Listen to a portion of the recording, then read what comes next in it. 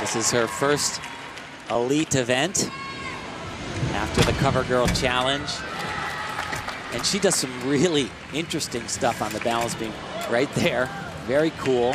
Have to do an element down close to the beam, and that certainly fulfills that. But what she's best known for are these turns. Watch this. A double turn right into a full turn. And Tim, that's just her warm-up for a much more difficult spin that she has planned in this routine. Casey was one of those collegiate gymnasts you mentioned, Tim. Was never injured, never competed elite, but every year in college just kept getting better and better.